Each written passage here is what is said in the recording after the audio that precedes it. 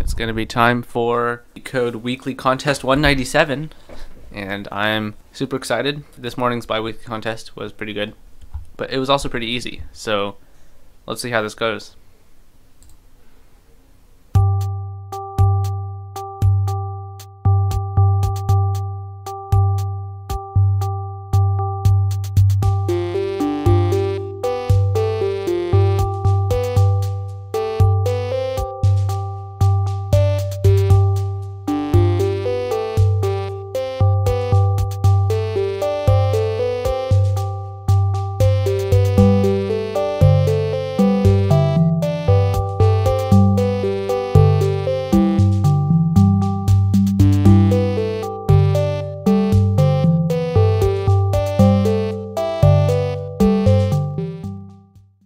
Okay, cool. So the contest is over. I did all 4 problems and I got ranked 280. So it's not that bad.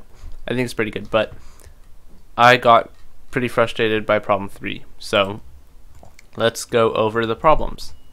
Problem 1, number of good pairs. Given an array of integers nums, a pair ij is called good if nums I equals nums j and I is less than j.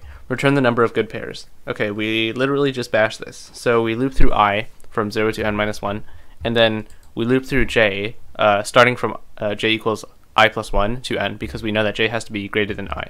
And then if the two numbers are equal, then we can just add 1 to the total. And yeah, this is literally just a bash problem. It's not that hard. Yeah. Problem 2, number of substrings with only ones. Given a binary string s, return the number of substrings with all characters ones. Since the answer may be very large, return it modulo whatever. Okay, so the idea here is to get all the substrings that have consecutive ones. So if we're looking at groups, then we can say, okay, this is a group of 2 consecutive ones, and this is a group of 3 consecutive ones. Once we can find the groups of consecutive ones, we can calculate how many substrings with only ones are a substring of this block. So I'm going to call them blocks, I guess. So if we have a block of length k, for example, then we know there's going to be k substrings with length 1 inside that block. There's going to be k minus 2 substrings of length 2, k minus 3 substrings of length 3, and so on until there's only one substring of length k, because it's a k-size block. So we can sum up the count of these substrings. So we can do k plus k minus 1 plus k minus 2 dot dot dot plus 1. So that sum is going to be k times k plus 1 all over 2. And this is just, you know, sum of arithmetic sequence. It's pretty easy to prove. You can search it up. It's a common formula. So once we find all the blocks, we can just compute the number of substrings with all ones inside it using the formula, and then okay, finding the blocks is the other part. So to find the blocks, we need to find the points where this the string changes from a 0 to a 1 or 1 to a 0. When it changes from a 0 to a 1, we record the spot that it changes to a 1, and then we keep going, and then when we hit a 0, we can just calculate the length of that entire block, because we know we would have hit a 0 earlier, but we didn't. So we know that this is a block of all ones. So we just compute that block, and then we add to the total, and then we keep going. Yeah. It's pretty short code. Don't forget to take it modulo 10 to the 9 plus 7. That happens to me quite a bit. Yeah, just have to keep it in mind right at the top and at the bottom. Yeah. Problem 3, path with maximum probability. You are given an undirected weighted graph of n nodes represented by an edge list where edge I equals AAB is an undirected edge connecting the nodes A and B with a probability of success of traversing that edge, suc prob I. So the important part here is to note that this is just a normal graph, except the edges are labeled with a probability of traversing that edge. So given 2 nodes start and end, find a path with the maximum probability of success to go from start to end and return its success probability. If there is no path from start to end, return 0. Your answer will be accepted if it differs from the correct answer by at most 10 to the negative 5. Okay, so this is a simple DFS, I guess, but I got tripped up by this one. I mean, I think you could use Dijkstra's, and Dijkstra's is pretty similar to DFX, except like it's just altered, and there's also some differences, which I usually don't implement because I didn't know Dijkstra's before, but now I think I kind of do. So we do a DFS, except we keep a running tally of what the probability of us hitting the node that we're currently searching at is. So we start at 1 because we know that we're going to start at the start with probability 1.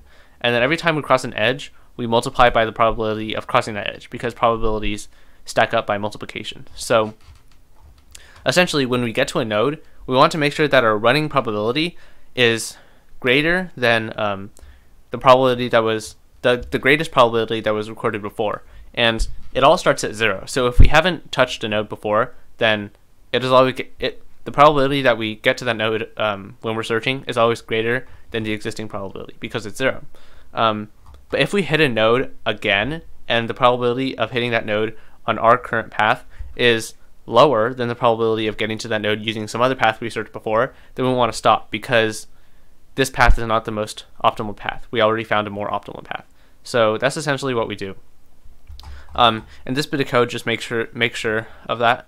But yeah, this works. So there's no infinite loop here. We know that. That's good. Cool. That is problem 3. Problem 4, best position for a service center. A delivery company wants to build a new service center in the new city. The company knows the positions of all the customers in the city on a 2D map and wants to build a new center in a position such that the sum of the Euclidean distances to all customers is minimum.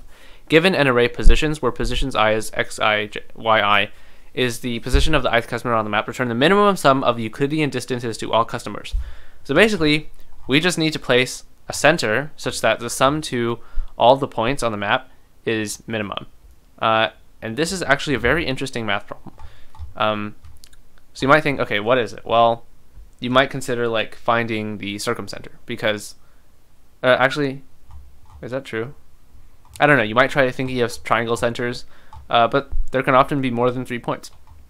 So we actually have to use something called Weisfield's algorithm. So yeah, so we see this geometric median algorithm.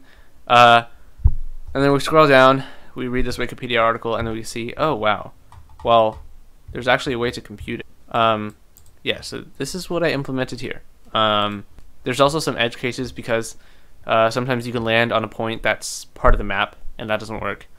Yeah, and this algorithm is not perfect. It doesn't find the optimal point. It just gets closer and closer, which is good enough because Leetcode only requires you to be within 10 to the negative 5. And I don't think I would have thought of this by myself because like you need a smart math guy to find this algorithm. It's named after this guy. So yeah. Okay, and that is the explanation of all the problems in Leetcode Weekly Contest 197. I ended up with rank 280. Not too bad. Okay, I think we're good. I think this video is good. Bi-weekly video did pretty well. So yeah. Well, thank you for watching. Bye.